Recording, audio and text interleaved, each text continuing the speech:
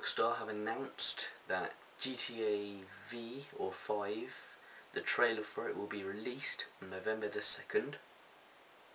That is 6 days before Modern Warfare 3 is released.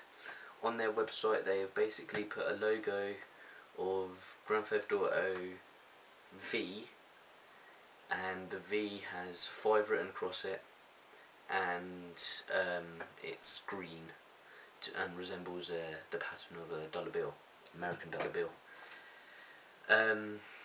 Basically, brilliant news, just quickly getting that out there.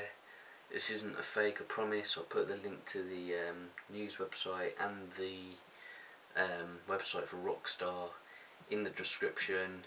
So please like, comment, and subscribe. This is just a quick video, and thank you for watching.